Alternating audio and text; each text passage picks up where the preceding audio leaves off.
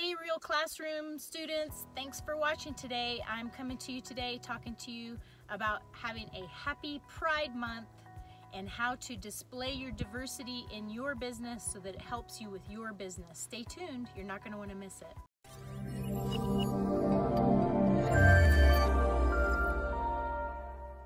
Hey, before we get started, make sure you click the like button, make sure you click the subscribe button, leave some comments below. What kind of content are you looking for? What kind of things are you struggling with in your business, in your brokerage?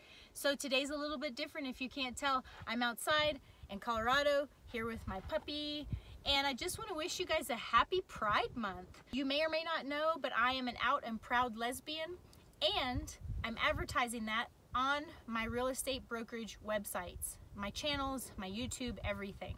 You can go check those channels out below if you want to see how I'm doing that in a way that is professional and welcoming at the same time and keeping myself safe.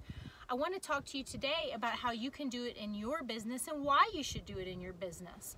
So, you know, if I'm coming to your market area from another place and I know that I have been discriminated against, I've felt unsafe in pretty much my whole life, when I'm going to look for a new house, even a new investment property or commercial property, I want to know that the agent that I'm working with is open, affirming, inclusive, and safe for somebody like me.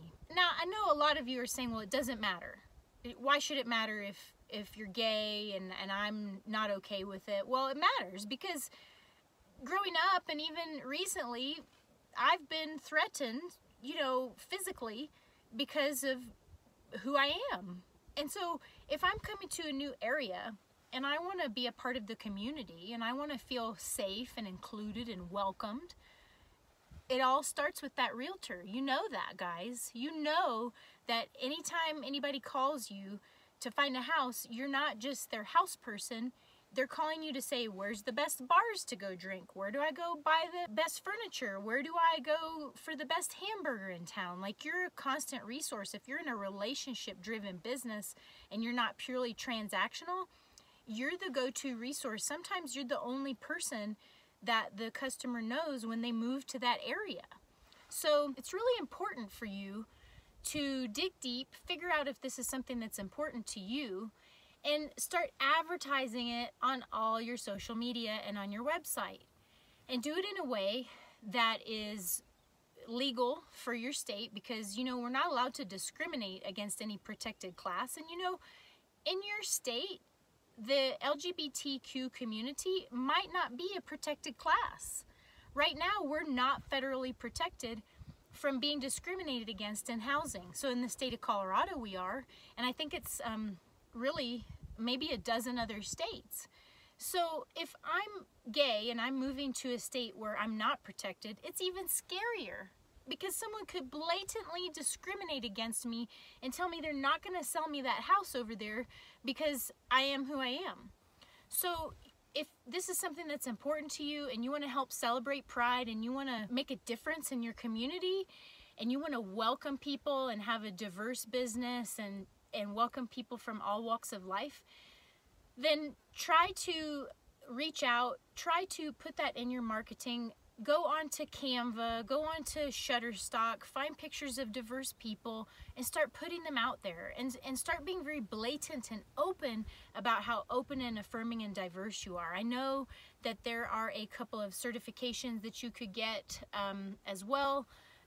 And I've done those and they're good, but honestly, I think if you have an open heart and an open mind and you want to communicate that in any way that you can, that's all you need to do. People are going to know when they walk into your office or when they meet you at that house, whether you're a kind-hearted person or whether you're someone that's discriminatory.